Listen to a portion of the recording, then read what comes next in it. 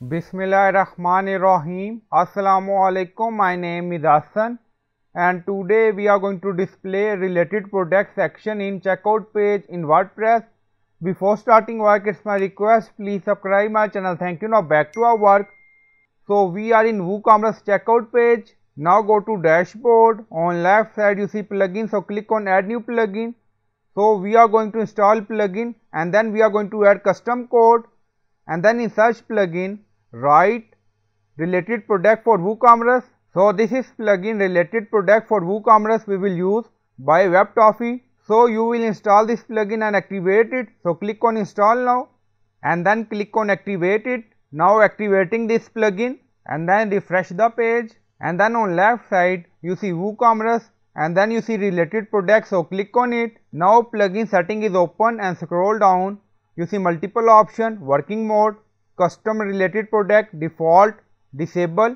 So you can select option according to your requirement.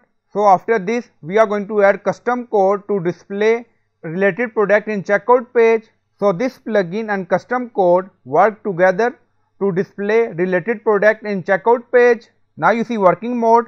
So we select custom related product and then on left side you see plugin. So click on add new plugin. Then in search plugin write WP code. So this is plugin WP code. Insert header and footer we will use. So you will install this plugin and activate it, and after activation on left side you see code snippet and then you see add snippet. So click on it. So we are going to add custom code. Then you see add your custom code. So again click on it. Now create custom snippet section open. Scroll down, you can add title. Then you see code preview. On right side you see code type. Drop down, select PHP snippet. Now we are going to paste code, and you will find this code in video description or in comment section. So this custom code work with plugin. Now scroll down, you see insert method, auto insert, location, run everywhere. On top you see inactive, now active, and then click on save snippet. Now snippet created and saved. Go to checkout page and refresh the page.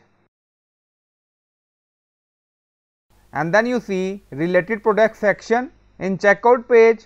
Now you see 3 product in related product section. So we are going to change it to 4. Now back to plugin setting and then you see desktop. Now make it 4 and then click on save changes. Now setting saved.